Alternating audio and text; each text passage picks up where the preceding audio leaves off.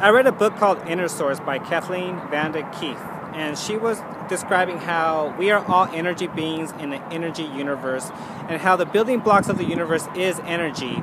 And even though we can't see or touch energy, we can influence the energy that flows through us. And because energy is the building blocks of the universe, that's a very powerful thing. And she was giving a few different hand techniques or hand exercises to help prove to you that you are an energy being and that you can actually feel it. You can perceive that energy.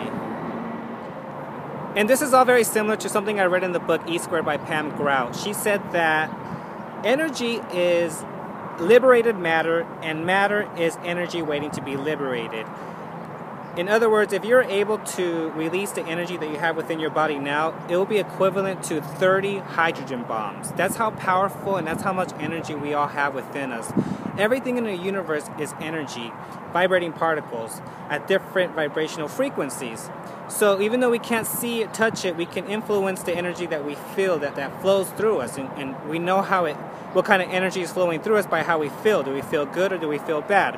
In the book, she describes that Kathleen Vande Kieft, in the book Innersource, she was explaining that you can perceive that life force within your hands instantly by simply rubbing your hands together really fast, like this, and then putting your hands together and then far away and then close together a couple inches and then far away and then close together again a couple inches and then far away. And the more you do that, you feel this sort of magnetic push and pull. You can really feel this energetic force in between your hands. Also, she said you can simply move your hands in a circular motion, like if you are pedaling a bicycle with your hands, and eventually you start to feel this life force, this energy in between your hands. And also in the book by Pam Grout, E², there's a small little technique where she was describing that you can sense and perceive that life force, that energy that helps you manifest desires, that energy that helps you create the life that you want to live, by simply crossing your arms like an X and putting your wrists together and then far apart and then together and then apart and then together.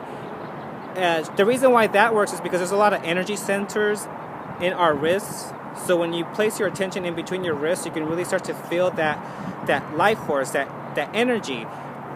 And I like these techniques because when it comes to manifesting desires, you understand energy. You understand that energy is what helps you manifest the life you want. So when you start using these hand techniques, these exercises, and you start to really feel that the life force, the energy in between your hands, it can really help you start manifesting desires, help you give you that push that you need, help you give you the faith, the belief that you are energy and that you can influence this energy. And the proof is in between your hands, by simply being sensitive to how you feel in between your hands when you apply these techniques. Very simple hand techniques you can do to perceive that life energy, to remind you that you are energy, and to remind you that you are a creator of your life and that you can influence this energy to manifest what you want.